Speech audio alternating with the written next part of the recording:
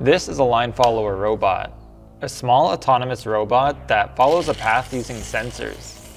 You've probably seen one before, or maybe even built one yourself. But have you ever seen one big enough to carry a person?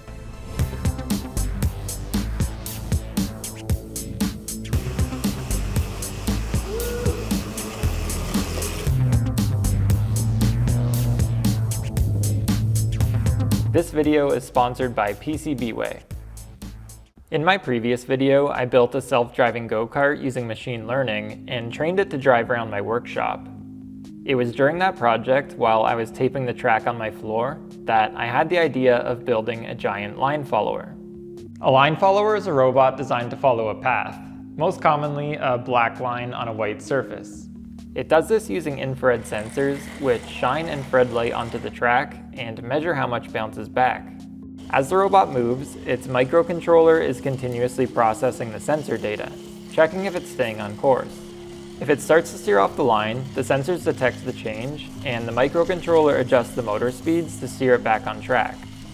My human-sized robot works the same way, but the main difference is how it steers. Instead of having a motor for each wheel, like most line followers, my robot just has one drive motor and then a separate motor to control the steering. The chassis of this robot is a crazy cart, and I had originally used it for my self-driving project because its sharp steering makes it perfect for driving around in here.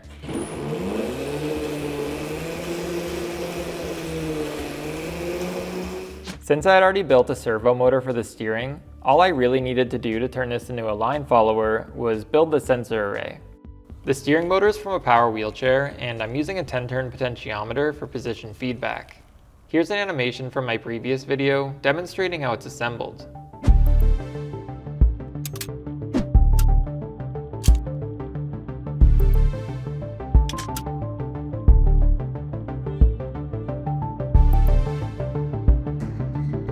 Now let's talk about the sensors. These infrared sensors are a type of proximity sensor that detect objects based on reflected infrared light. The clear LED is an IR LED, which works as the transmitter, and the component next to it is a photodiode that works as the receiver. The IR transmitter constantly emits infrared light, and the receiver checks for reflections. If there's an object within range, the light bounces back, and the sensor detects it. Infrared light is outside the visible spectrum, so to the human eye it looks like the transmitter is always off, but some cameras with weaker IR filtering can actually see it. A white or light colored surface reflects the light, so the sensor outputs a 0, while a black surface absorbs the light, so the output is a 1. I'm using these sensors for this project mainly because of their working range and adjustable sensitivity. The concrete floor in my workshop has stains and dark patches that can easily mess with the sensor readings. But with a bit of tuning, I can get them to detect the line and ignore all the imperfections. Plus, these sensors are super cheap. For a smaller advanced line follower, these wouldn't be the best choice because of their size, but for a giant robot like this, the size really doesn't matter at all. This was my very first prototype, which I named the Janky Array. It wasn't perfect, but it was a start. The Janky Array had a total of 10 sensors, and while it technically worked, there was a lot of room for improvement. The steering was jerky, and it would only stay on track at slow speeds. To fix this, I need to further tune my PID controller and add more sensors for better steering precision. For the second prototype, I doubled the sensor count to 20. This instantly improved steering smoothness and accuracy, but I wanted to push it even further. For my third and final prototype, I went up to 30 sensors. Since this required a lot of input pins, I swapped out the Arduino Nano for a Mega Pro Mini. To power all the sensors, I'm using an Adafruit PowerBoost 1000 with 18650 cells. The 30 sensor version was the best yet. The only downside was that adjusting the potentiometers for each sensor took more effort, but once they were properly adjusted, the performance was great. At this point, I felt confident enough to design a PCB for the sensor array. I decided to go with 32 sensors for the final version. The PCBs for this project were supplied by PCBWay. Huge thanks to them for sponsoring this video and sending over the sensor array PCB, as well as the PCB for the mini line follower. Ordering with PCBWay is super easy. You just choose your specifications, upload your Gerber files, and place your order. They offer quick turnaround times and high quality manufacturing. whether you need standard PCBs, flexible PCBs, or even aluminum PCBs. The PCB for the sensor array is massive. It's over 500 millimeters wide, and because of its size, I went with a 2.4 millimeter thickness for extra sturdiness. If you're looking for PCBs for your projects, or even 3D printed or CNC machined parts, definitely check out PCBWay.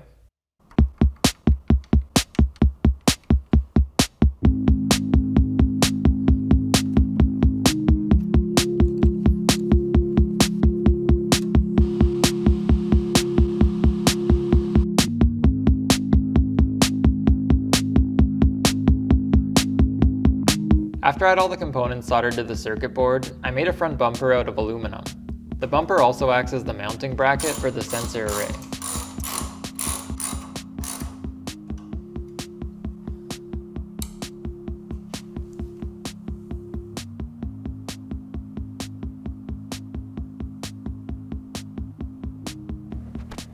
Okay, so for the track, I'm using this 2-inch wide floor marking tape.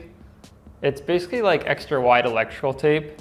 This stuff's good because it's easy to stretch and make bends in the track.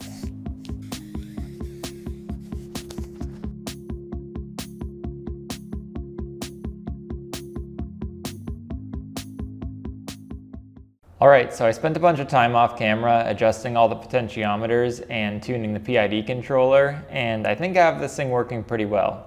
It's not perfect, but to be honest, I'm getting a little tired of this track, so I think I'm gonna film a few more laps, and then I'm gonna tear it up, and I'm gonna make a new one. Okay, so here's a quick demo of how I power this thing up. So this switch provides power to all of the sensors, and then here I've made another power supply, which provides power to the Mega Pro Mini, as well as to this Arduino Nano that's running my servo motor sketch. And that Arduino is also connected to this USB power switch. This is the power switch for the DC motor driver for the steering motor. And this is the power switch for my speed controller. This switch here turns on and off the PWM signal that's being sent from the Mega Pro Mini. And then finally, this switch here engages the steering motor. And after all that, you're ready to go.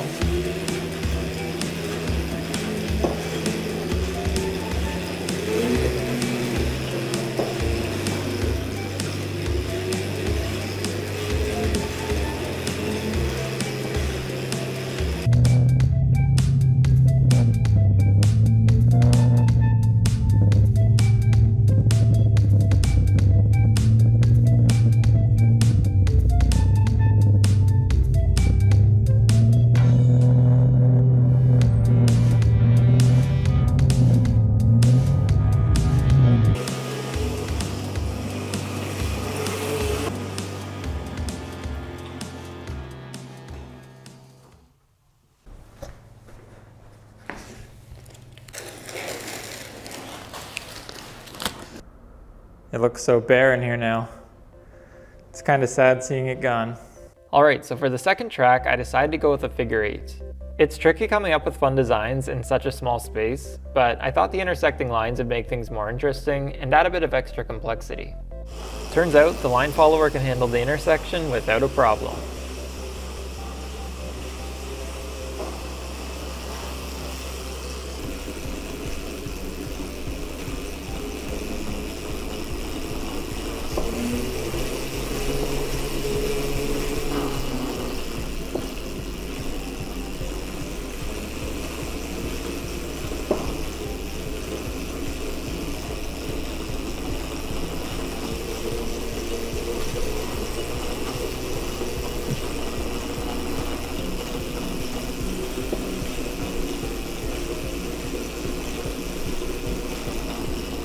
It'd be fun to test this in a much larger space someday and experiment with faster speeds. I have to be careful in my workshop because one wrong turn sends me straight into a wall or whatever else happens to be in the way. Overall, the line follower handled this track pretty well. but it did crash 4 times, and unfortunately on the 4th crash, the sensor array broke. What's kind of funny though is that it was the PCBWay box that it crashed into. Good thing I've got spares. Oh no. Uh-oh. If you enjoyed this video, please consider liking or even subscribing. Thanks for watching.